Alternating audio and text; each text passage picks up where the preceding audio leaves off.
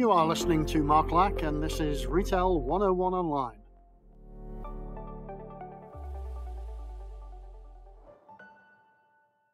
Welcome all to episode number 2, hosted by Mark Lack from Retail 101 Online. For those that don't know who we are yet, please listen to the first episode, where I outline my experience within the retail sphere for a variety of different retailers around the world and what we're aiming to achieve with Retail 101 Online. For those that have already listened to some of my episodes, thanks for continuing to tune in and supporting our work in spreading retail education for all, no matter your level. If you are interested in hearing more about retail from retail people, also subscribe to the soon-to-be-released series, Retail Voices. These will be discussions with real people talking about their role in retail, how they got to where they are, and where they want to get to. Today, we are going to be talking about the subject of availability in supermarkets, as it's seen as a major KPI, or Key Performance Indicator. For those of you who want to learn more about the major KPIs in retail, please look out for a future episode on that subject. In a similar vein, within supermarkets, there are a huge amount of acronyms, and to demystify the world of supermarket acronyms, you will also need to look out for the episode on that topic too. However, when an acronym rears its ugly head in one of the episodes, I'll make sure to explain it straight away. For now, let's get into the main theme for today, which is supermarkets and on-shelf availability.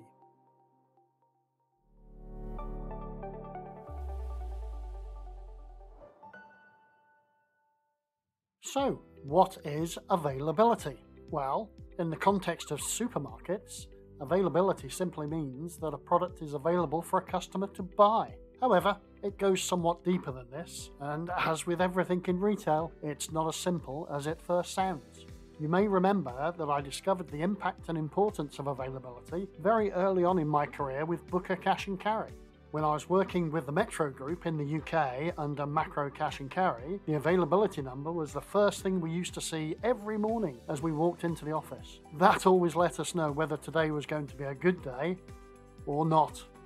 To understand availability, you first have to distinguish what kind of availability number you are actually looking at. Is it system availability? Is it physical on-shelf availability? Or is it part of the assembly or disassembly products that are prepared in store? Understanding the number, though, is only the starting point. Where does that number come from? Who created it? How was it produced? And most importantly, when was it produced? How old is this information? We shall try and understand some of these through the discussion today, but in the main, we will be focusing on shelf availability specific to supermarket retailing.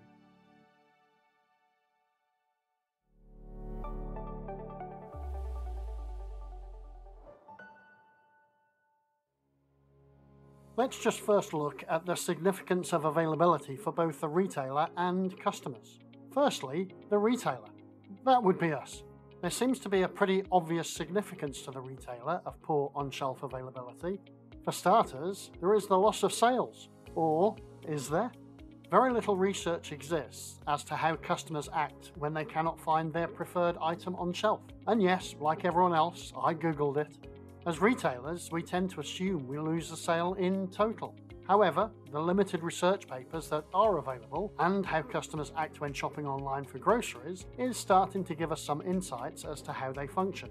As a rule of thumb, if a customer cannot find the item they are looking for, they may do one of 4 things. 1. Choose the same brand, but a different pack size, so they end up pack size switching. 2. Choose the same product type, but a different brand, so now they're brand switching. 3. Choose an entirely different product type to fulfill the need, so now they're completely product switching. And number 4, not buy anything at all for that particular need. Experience suggests that it is split approximately 30-30-30-10% over those 4 choices. With only 10% choosing not to buy anything at all, this then suggests the potential loss from an item being out of stock and not on shelf is less critical than first thought. After all, we are still getting the 90%. However, this misses the point of the customer's shopping habits and needs, as it only looks at a single product during a single shopping mission and not that product as part of the whole shop and the supermarket brand's image. A customer who notices out of stock and not on shelf items over a number of shopping occasions will eventually choose to go somewhere else if on-shelf availability is seen as an issue. A huge reminder here that one of the customer drivers for shopping at a particular store as part of PAQAS, P-A-Q-A-S, is availability. Look out for that acronym in a future episode.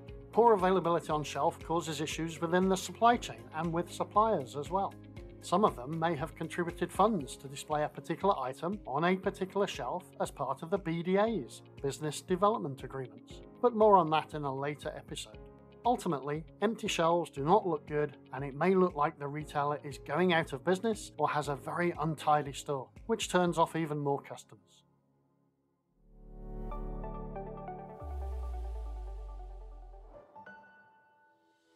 And now, what about the significance of on-shelf availability to the customer? Well, changes in shopping behaviour and to the family unit over time, such as more people are now living alone. People are living for longer. How the recent pandemic has changed shopping habits with more frequent visits, smaller baskets, and working from home. More proximity shopping. More convenience foods and/or smaller pack sizes. These have all had an impact on supply chain and stock management in relation to on-shelf availability. Add into this the e-commerce platforms and picking in store, or even from an attached dark store warehouse, it has created a situation for the customer whereby too often they come into a store and the item they were looking for is just not there. As mentioned earlier, whilst they may make one of 4 choices, it does not take too many visits, usually about 3 times, before the customer starts to question that store's ability to service their needs and they start to look for alternatives. This negative impact is usually only picked up in a store's loyalty program, if the system, or even some kind of human intervention, is set up for that. But unfortunately, by then, it can be too late to recover the customer.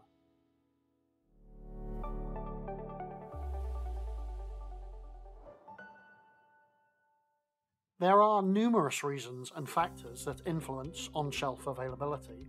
However, as I have fallen foul of the dreaded low availability result, I had to investigate for myself what was going on. And these are some of the major ones I have come across in previous businesses that I have been in. First, poor inventory management, whereby things like corrections are not made onto the system due to losses, for example theft, incorrect adjustments, for example with wastage, incorrect scanning, for example the checkout operators are not scanning variants correctly. Incorrect receiving, for example singles are being received as outers, and incorrect system setup, for example barcode errors. Number 2, supply chain inefficiencies such as there's no integration with suppliers, situations where the supplier is a distributor and their supplies are imported, potentially causing a famine or feast problem. Central warehouses with inefficient logistics, for example picking and load balancing, which leads to short or partial deliveries. Suppliers not having delivery cycles or specific order and delivery days. MOQs, minimum order quantities, and/or EOQs, economic order quantities, that do not match sales or the available space. Pack sizes do not match sales or shelf space, large outer or shipping pack sizes. Products come in those really boring standardized brown shipping boxes and are not in SRP, shelf-ready packaging. The last 20 metres getting from the store warehouse to the store shop floor. It could be inefficient, and there's no way for the warehouse team to inform the store floor team that an out-of-stock item has just arrived. Poor in-store layout and navigation, so it's really difficult to get around. Lack of space planning, leading to more or less SKUs, stock keeping units, than space for a given category. Number 3, fresh products. They create their own whole new level of challenges, whether that is the fruit and vegetables or the daily delivery products such as bread and milk. Within fruit and vegetables, there is the need to rotate, remove products for quality issues and general wastage from handling. Production cycles also play a part here for products that are inherently seasonal or only available for short periods of time, or even only eaten during short periods of time in larger than normal quantities. the British obsession with satsumas over the Christmas season is one that particularly stands out. Number 4. In-store production requires a level of planning that can be inefficient, or the employees do not follow because it's inconvenient. For example, it's much easier to fill the oven with baguettes than to batch bake every 4 to 6 hours. Within the major in-store production departments, for example bakery, butchery, delicatessen, fruit and vegetables, there is often a reluctance to prepare too much or too little, as that one other KPI, the big bad one called wastage, starts to rear its ugly head, and departments will be challenged as to why these numbers are also so high. Number 5. Employee scheduling for shelf filling is inadequate, and stock ends up either being stuck in goods receiving, or too many aisles are crowded with a variety of cages and pallets and boxes, and the employees themselves doing the shelf filling. Number 6. Demand forecasting is not sophisticated enough to track the trends. For example, seasonal variations like Christmas and Ramadan. Weather variations, for example, is it cold or hot? Is it raining today? And a complicated mix of DSD, direct store delivery, and own warehouses deliveries. Number 7. Systems that are not being updated frequently enough will also cause issues with any manual or automated ordering systems. Not having a cut-off time for sales, stock, and other data inputs so that the system's algorithms can do their work will cause problems within the calculation. This can cause a double negative impact whereby a store could have too much of an item and not enough of another. Number 8. And finally, this is the one that causes the most problems. Manual interventions, the human influence. Whether it's a department supervisor or manager, store managers, buyers and category managers at head office, and of course the travelling salesman to the store. All of these people really think that they do know better than the system, ultimately ensuring chaos reigns when it comes to managing on-shelf availability.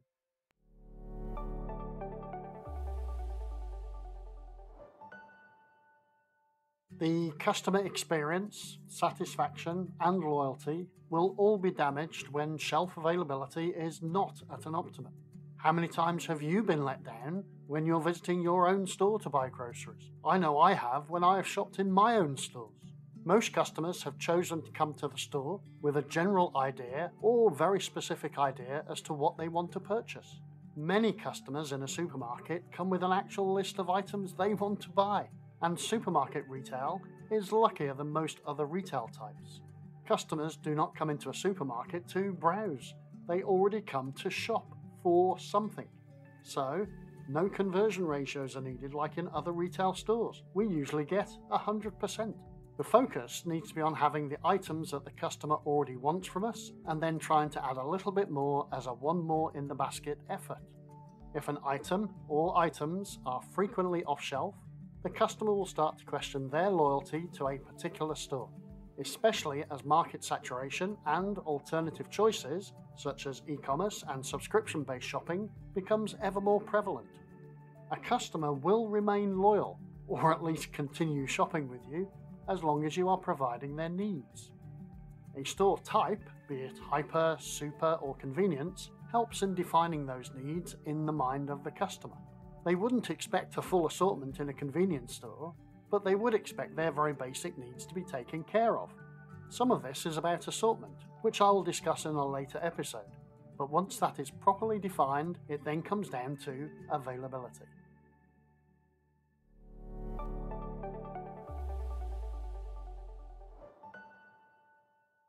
If we already know all of these challenges within on-shelf availability, what are some of the strategies we can use to counter them and improve the customer's experience? There are several solutions. Some of them are about the human element, and some of them are technological. The main solution, and the first real solution, is about measurement, actually having proper measurement solutions in place. We do say in retail, what gets measured gets managed. A reminder that it is an important KPI. So important, in fact, that the first question I used to ask when visiting stores was, "What's your availability today?" Until we had resolved the issue, of course. Then we started focusing on some of the other KPIs, but availability was always at or near the top. This is the missing element from a lot of strategy development. Once you have achieved the target, you need to move the target again, or move it down the ranking of focus areas, otherwise you will end up flogging a dead horse. Availability can potentially be one of these. 100% availability is an admirable target. However, it is near impossible to achieve unless you have a very, very limited assortment. The mathematics required to achieve 100% availability have shown that for every 0.1% above a 98% optimum, you will end up adding 1% to the overall stock holding. To get above the optimum of 98% to 100% availability, that would mean adding an additional 20% to your stock holding. I am sure this would displease all of the financial managers we know. The balance you have to attain is where to achieve 100% and where not to. All of you, I'm sure, will have heard of the Pareto principle. In retail supermarkets, this is where 20% of the products are responsible for 80% of the sales. It therefore makes sense to concentrate efforts on the 20% of the products, achieve as close to 100% there, which actually leads to a smaller increase in stock holding, if any, as the sales are usually greater in both volume and value and will be easier to manage the quantities to sales. The other 80% of the SKUs still need to be managed and monitored. However, the starting point should be those products that are most important to your customers, as those are the ones that are currently being purchased. Initially, when I've done this previously, I have started with the top 100 selling products across the whole company. This will give you a flash view as to how well you are doing on the best products. Please note, best products doesn't necessarily mean profitable. It just means that this is where the cash is currently being generated. Once you have the first measurement, are you on your way to solving availability? Well, no, not yet. Now you need to look at some of the root causes, some of the common reasons behind why a particular product is out of stock, as mentioned previously, and then start solving them. Remember, and this is something I try to stress very often, the measurement you have just completed is only the output. You need to actually start investigating the inputs. This is where the real action is at. Once you have seen the input, for example, poor scanning at the checkouts for variants is causing strawberry flavour yogurt to be out of stock, even when the system is showing positive stock because the operators are not scanning all the flavour variants individually. Now you can start looking at solutions.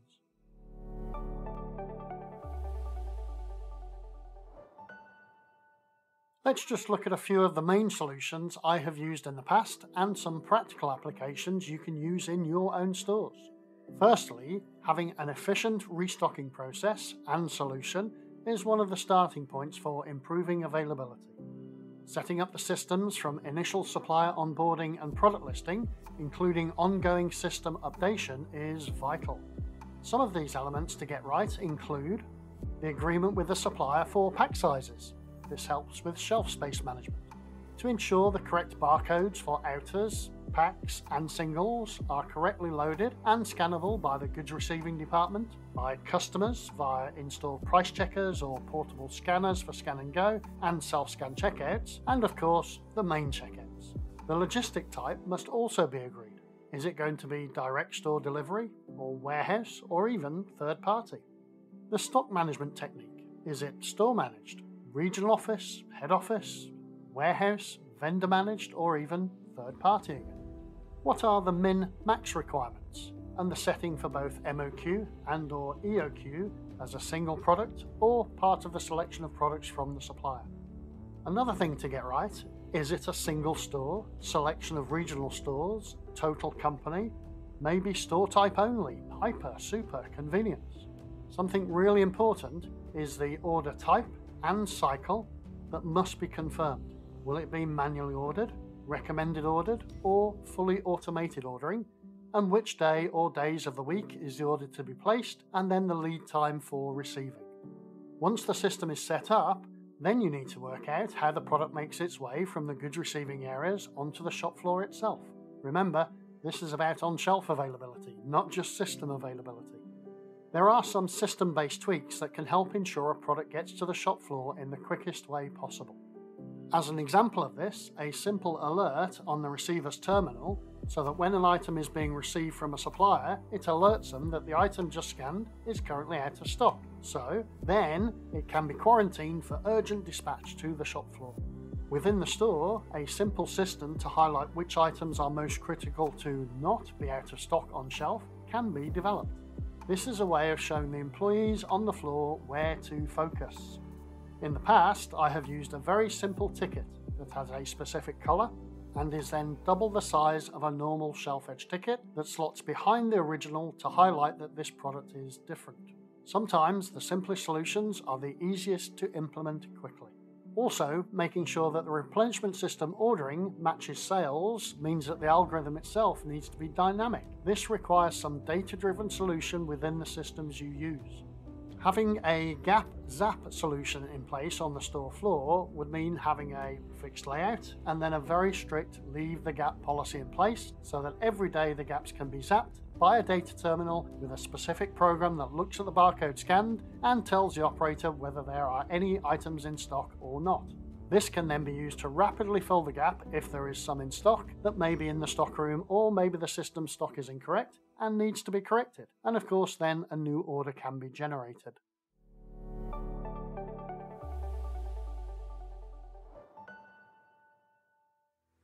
The second part of the solutions is to look at the data-driven solutions providers. They are all able to examine your systems to optimize both availability and stock holding.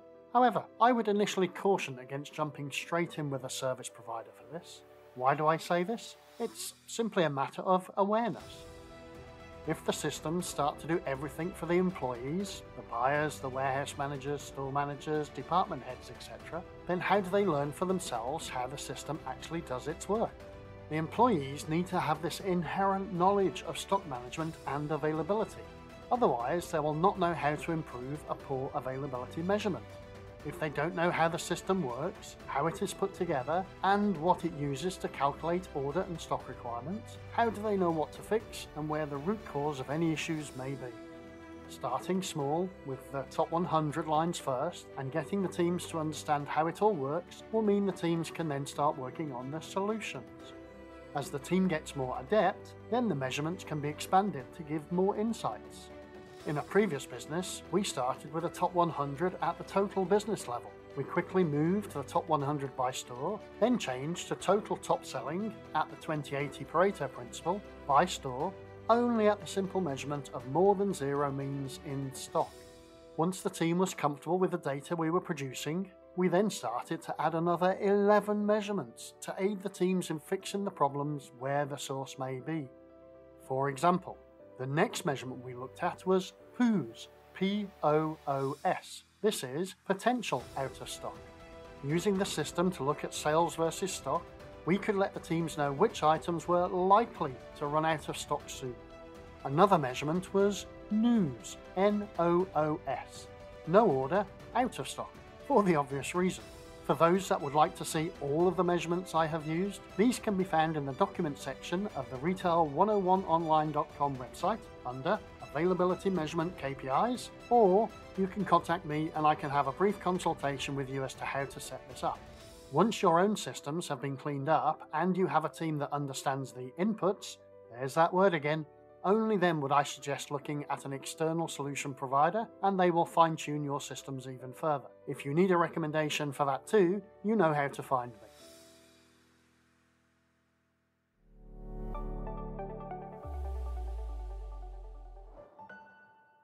The third part of the solution strategy is the simplest to implement. Hopefully by now you will have realised that the real key to improving availability is having an understanding of the problem and then creating awareness of the challenge. Following on from this, you need to have a cross-functional approach to solving it. No one team or department can solve the challenge of availability. It has to be organisation-wide and each team has a role to play and should be measured in the same way. This means that operations has to work with those pesky category managers, and category managers have to work with the grunts at the stores. Different issues, as they are highlighted, can then be directed to the team best suited to solve it.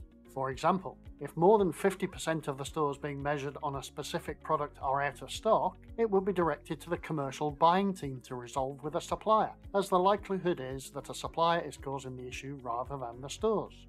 By ensuring a collaborative, cross-company approach where everyone is focused on the inputs and then measured on the same result, output, you should quickly start to see improvements. Communication and collaboration can go further by bringing suppliers into the loop. Some companies go as far as letting suppliers manage their inventory. This is an individual business choice and comes with its own challenges. However, even having a discussion with suppliers about on-shelf availability can help in some way to improve the situation. Holding regular meetings with suppliers and making on-shelf availability part of the discussion, this will send the message to the supplier that this is something that you, as the retailer, sees as important. After the supplier part of the inputs have been discussed, you can then start to work on the solutions, be it maybe a better order cycle, different pack sizes, adjusting the MOQ and EOQ details at either an individual product or even total order level, or of course whatever other solution that presents itself. This can set you on a path to improve on-shelf availability. I will take an opportunity to reiterate again that the human solutions of awareness, responsibility and accountability, hang on, was that 3 things again, are where any business should look first.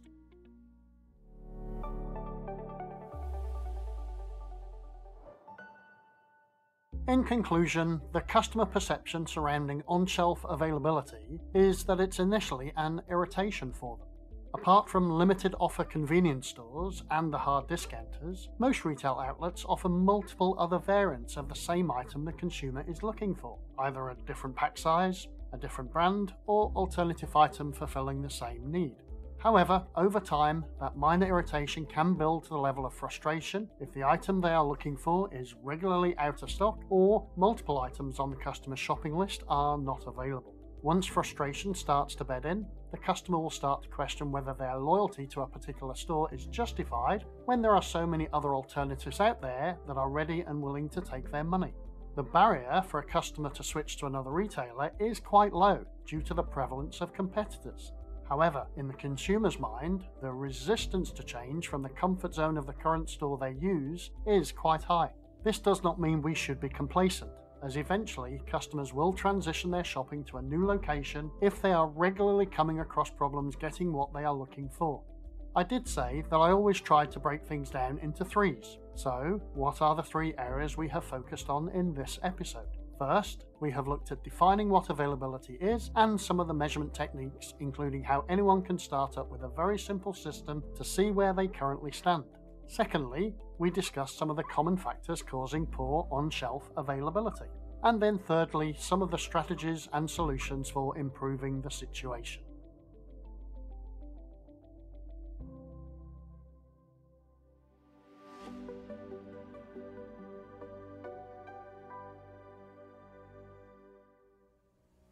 Wrapping up this episode, and as a call to action, you need to first decide what you want to measure.